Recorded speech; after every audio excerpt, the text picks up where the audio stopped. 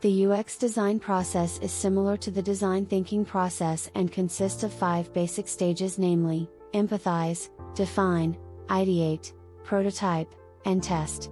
Let's discuss the first 3 phases in the UX design process: empathize, define, and ideate. Before discussing the UX design process, let's clarify who a user, end user, and what user experience is. A user can be any person who uses a product. An end user is a specific audience the design is made for. User experience is what the person or user feels when interacting with the product. Stage 1, empathize.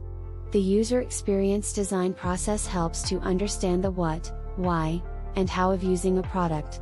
Empathy means the ability to understand someone's emotions or feelings.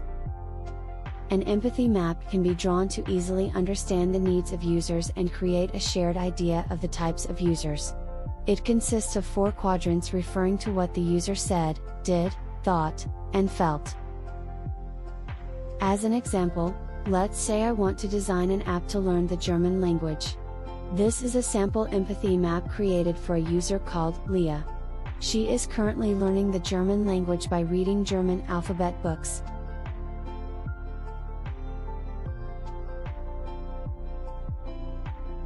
There can be different ways in which we can empathize with the users, such as 1. Asking a lot of questions. 2. Observing and listening actively. 3. Receiving feedback from users. 4. Having an open mind. 5. Joining online communities. Stage 2, define. The user experience design process helps to make realistic representations of the key target audience. Define a problem statement by analyzing and organizing research information obtained from the users. After identifying the user pain points, we create user personas that depict fictional users whose goals and characteristics represent a larger group of users. This can guide when brainstorming ideas for the expected product. Apart from user personas, a user story could be created, which is a one-sentence story told from the persona's point of view, which can be written in the format as a persona: who, I want to, what, so that, why. We can also define problem statements according to the 5W&H method: who, what, when, where, why, and how. Who is experiencing the problem? What pain points will be solved? When does the problem occur? Why is the problem important? Where is the user when the product is being used? How will the users reach their goals by using the product? Stage 3, ideate.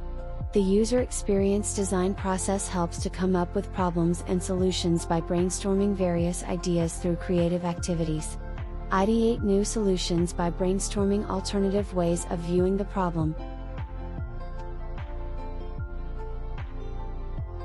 User journey map is a diagram that represents the steps taken by the user to complete a specific task and achieve the required goal.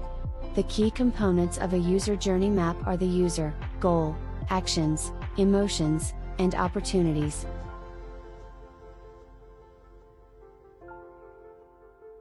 User flow is a pathway taken by a user to complete a task from start to end when interacting with a product.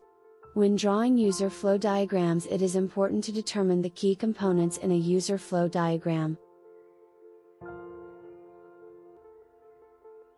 To visually describe and explore a user's experience with a product, a storyboard could be drawn which communicates through images in a series of panels. The key components of a storyboard are the scenario, image visuals, and captions.